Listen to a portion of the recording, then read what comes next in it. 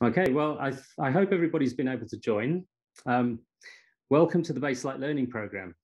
My name's Bob Chorley, and I'm joined here today with other members of our training team. This is the first session of our free online training course. And today, Andy will cover some of the basics and explain how the Baselight user interface works. Each week, one of our team will cover a different subject. So by the end of the course, you will have covered all the core features of Baselight. We're recording each session and we'll upload them as video tutorials to our website, so anyone will be able to access them free of charge in the future.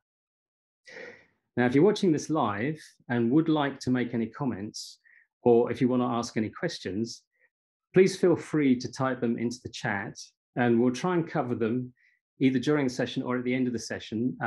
But if we don't have time, we'll cover them in future sessions. Anyway, now I'll hand over to Andy and he can take you through today's tutorial. All right, thank you, Bob. And also welcome everyone to that to our first session in that Baselight learning program. And to not waste anybody's time, I will start sharing my screen. The first thing I want to talk about is Baselight Look. So maybe you already noticed that we have introduced a new software recently called Baselight Look. And so what is this? And the explanation is pretty short. It's very similar to Baselight Student, and it's our continuation of the Baselight Student program. But we thought what Baselight Student is really lacking is a capability for creatives to author looks and to share looks with a software that is easily accessible to many people, for example, DPs. That's why we added to Baselight Student the functionality of a basic import and export of BLGs. Just as a disclaimer, these BLGs will not contain metadata from the original source files, so you will not be able to multi-paste these kind of BLGs onto a big system. So it's more intended to author a series of looks that you can then share on a project, for example, between different departments. And the other changes to the last Baselight Student build is that we now have, as with the full Baselight, we have native Apple M1 architecture support. And we also reduced that 90-day license limit from the software. So the software still uses a license, but the license is free, and the license will also automatically renew itself as long as the machine is connected to the internet. So it should make it much more accessible and easier to use for you. And how do you access, or how do you get access to Baselight Look? We will release it very soon, probably until tomorrow, on our website, and there go to the training section, and then you will then you will see the Baselight Look area there, and then you need to fill a form for us, and you are ready to go. But if you currently have Baselight Student running, that's also totally fine. So you're not missing anything if you're using Baselight Student. Okay. Now to the Baselight Learning Program. Bob already introduced the whole thing. So this is our free course here. So the idea is that we start with no requirement of any prior knowledge in that course. So it's really aimed towards beginners. So if you're an advanced Baselight user, then the first courses or classes might not be so interesting for you. But yeah, as we progress through the content, we hopefully everyone has some nice pieces that they can learn from it. We encourage you to use our open chat in these webinars and ask questions. It will make sense to focus your questions on the topic that is covered in each session, so that we keep the content in a nice, organized way. Another thing about that Baselight Learning Program is that we have a module naming scheme. So each class that we're doing belongs to a module, and it is a proven naming scheme in the industry. I just want to quickly explain it. Each module has a number that consists of 4 digits. The first digit is a level of that module. So starting at essential, which is the 0, and then going higher and higher up to 3, which is expert. The second digit is what we call the domain of the content. So 1 is productivity, 2 creativity, 3 interoperation, 4 foundation, and 5 technical. And the last 2 digits are then just a number within each of these 20 combinations of first digits. And here are some examples.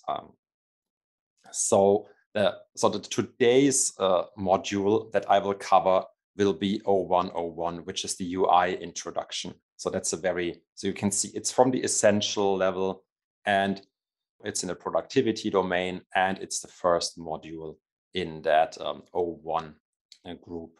And other examples are here, for example, 2404, which would mean intermediate, foundation, and the 4th module that's about scopes. And what this numbering scheme allows us then in the future will be to create also playlists through our content. Maybe someone is not really interested in the color tools, but more in conform and assist tools, then we can generate then hopefully a optimized playlist for them. And other people are maybe focused more on getting really started up with the color tools. And so then we can also focus on that. Okay, so I think now it's time to start with the first module. Let's leave the full screen mode. So I'm already inside Baselight Look here. Today, we will not cover how we create our first scene and job in Baselight. So that will be for the next session. So today, the topic is a quick and very basic introduction into the Baselight UI.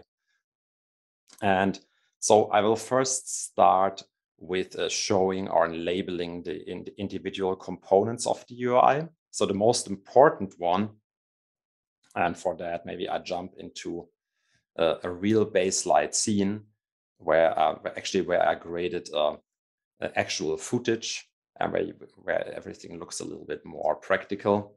So the most important element is probably here what we call the display, where we see the actual image that we're working on. On a big Baselight machine, or if you have a separate video output, for example, with an SDI output card from AJA or Blackmagic Design, then that image can be on a dedicated output monitor, but you don't need an SDI output card to do that on a Mac. You can also just connect a second display via the graphics card and then use that as a full screen video output. But in these webinars, to keep everything nice and tight in one video, and if you're using it yourself on a laptop, then this is how it will look in the beginning. Then on the bottom right here is what is called the timeline. So this is where we see the order of the cut of our project, and we see also the layers and operators that are added to each shot and that make up the grade of each shot.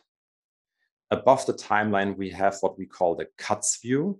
So this is like a small storyboard of the timeline, where every cut or where every shot of the timeline has one small thumbnail and some optional additional metadata. And it's a very useful tool to do then copy pasting of grades, for example. Here in the corner bottom left, we have the cursors window. And cursors are a very important concept in Baselight because there can be multiple cursors within each timeline. So a cursor here is the playhead that I can move through the timeline, and it can have a lot of properties. For example, a format, a viewing color space, and many other properties that we will also discuss in a later module. So for today, to get everyone started, we might have a quick look at the viewing color space. So if you're using Baselight Look on a computer with the computer display, then it might make sense to set the viewing color space to either sRGB display 2.2 gamma /Rec 709. So if you're using a standard sRGB display, but if you're using an Apple MacBook laptop, for example, with a display P3 display, then it would be more suitable to set the viewing color space to Apple 2.2 gamma /P3D65. This will then correctly map the color gamut for that specific display. Here for that recording, I will switch my one back to sRGB display.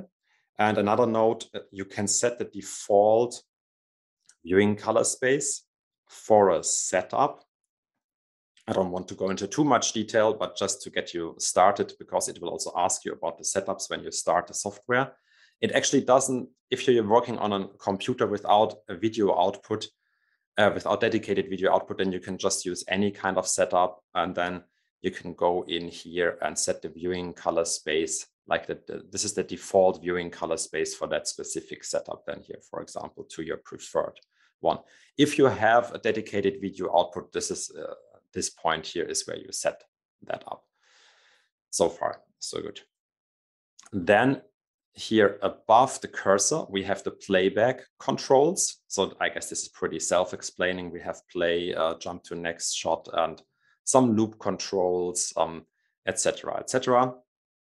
And then in the top left corner, we have what we call the parameters view, which is a very important view. So this is where the actual work in a timeline is performed by the operators, for example, colorists and color assistants. So here we can see that the parameters view is changing based on the context. So here, if I'm selecting different grading operators, we can see there are then the different operators visible in the timeline. And so what can we do in inside Baselight? So there can be a lot of different effects. So let's see a bypass, for example, of that shot here. So that's so here's where I added a grade, and what do I have here? So a lot of primary operators here in the beginning, but then we obviously in Baselight you can also add keys to shots, and in this case here for example, I gave that a red color, a more intense, darker tone, but there can also be let's find something with a shape, but there can also be, for example, tracked shapes. This is something that I added here to get a little bit more focus on the piano in the center, or even other operations. Like on this one here, for example, I straightened a distortion of the anamorphic lens that was used on that shot. So just to show a few examples, and you can see then here, depending on the tool that I selected, we will see a different context here in the parameters view. So what I haven't explained yet is this area here. And so here we currently have our histogram at the bottom. So this is a part of the Baselight scopes. And one important thing to note about the UI is that everything is customizable. So you can touch basically all the divider lines between certain areas, and then readjust the UI.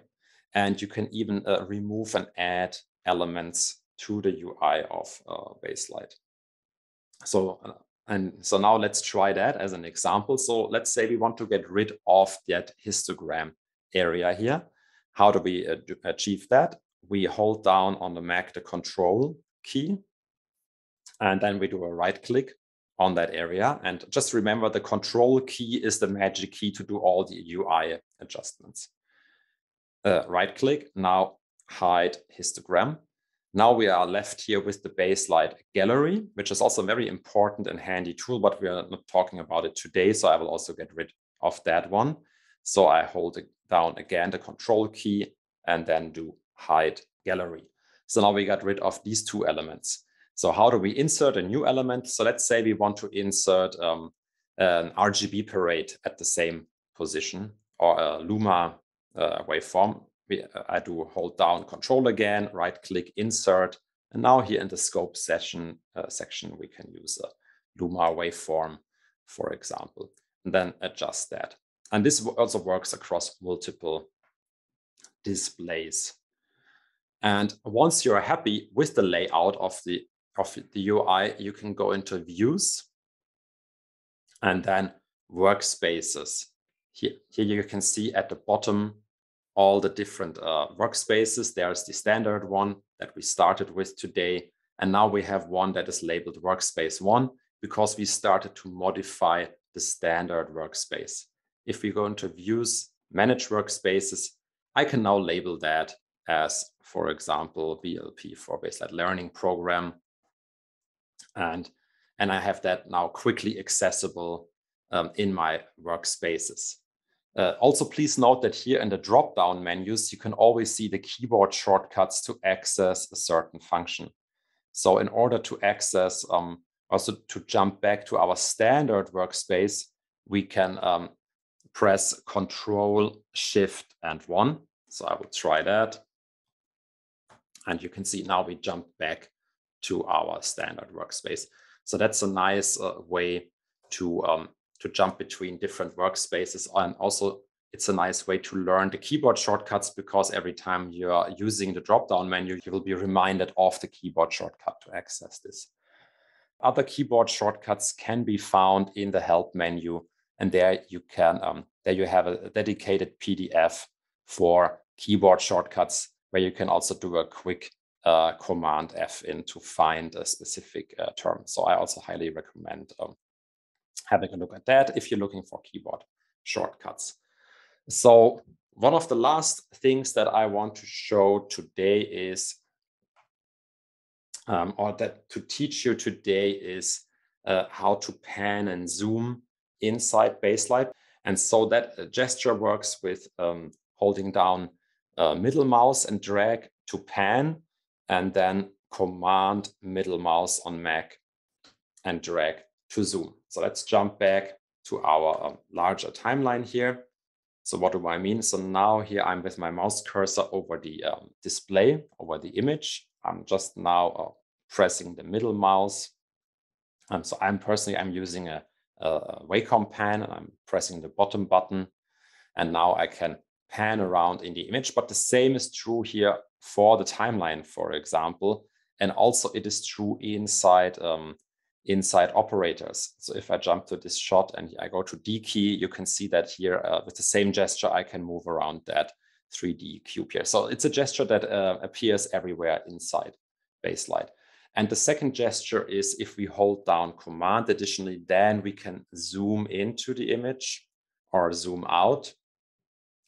And in the timeline, we have the same, and there it's separated for X and Y direction. So if I hold down Command, hold down middle button, and then drag left and right, I do an X zoom, zoom on the X axis. And if the first movement that I start with is in the Y direction, I do a Y direction zoom.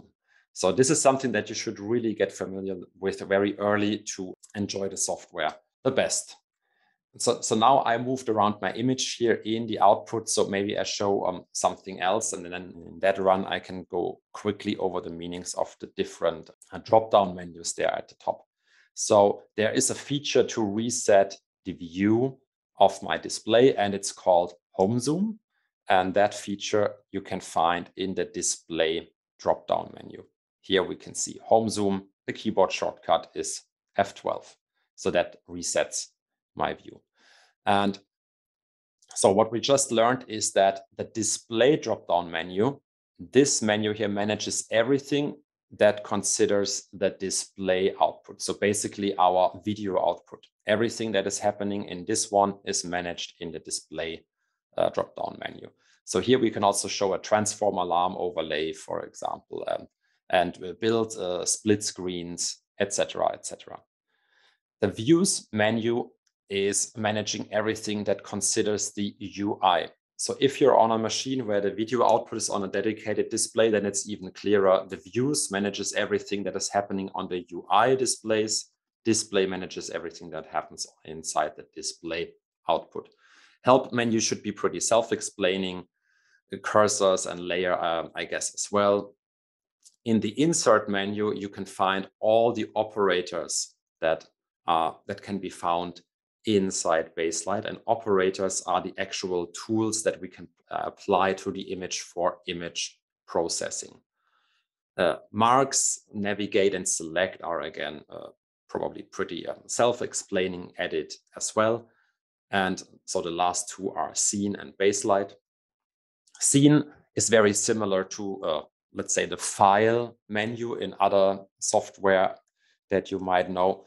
So a Baselight scene is the actual project or the actual timeline that we are opening. So we can open scenes here, we can save them, and we can close them etc. Also here on the bottom, we can see the recently opened scenes on that machine. And last but not least, the Baselight menu is more a general menu. So here on About Baselight, we can see the version that we're currently using.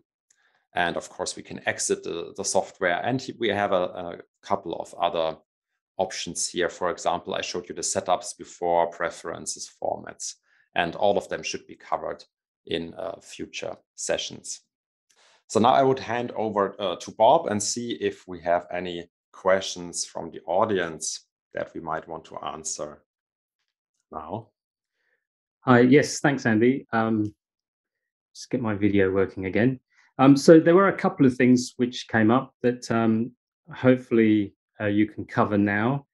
The first one was a question about the workspaces. Is this a special workspace that you've got here? Because it looks different from one of the ones which somebody had when they started up Baselight on their machine. So I explained that workspaces can be customized, and maybe they started with one of the different default settings. So maybe you can just now briefly go through the customization of workspaces. Yeah, so I already showed a little bit before, and also one important thing to note is that workspaces are also managed per monitor configuration. So if you're starting the software with multiple monitors connected, you will then have a different, so then the workspaces are managed differently from when you're starting with one monitor and a certain resolution. So workspaces are always stored per resolution and per monitor layout. And yeah, I mean, before we already created the BLP workspace, but if I want to customize that further and, for example, say I don't need the playback controls, so then we can unlock, we can hide these ones, but we want to insert, for example, let's insert here. We need some more metadata about files somewhere. Then we can insert the big metadata thing here, where we can here, for example, now show the shot time code or something, or like the record time code, etc. And this is then here now stored in the BLP workspace. If I want to create a completely new workspace, for example, you can see that there is one called Andy Grade and also one that's called Scopes. Then you can go to Manage Workspaces, duplicate the existing one by pressing New. And then let's say we call that Andy Metadata. And now we have this one available as well.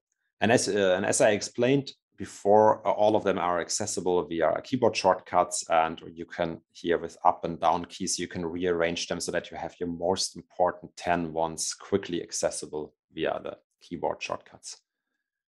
So I hope that helps.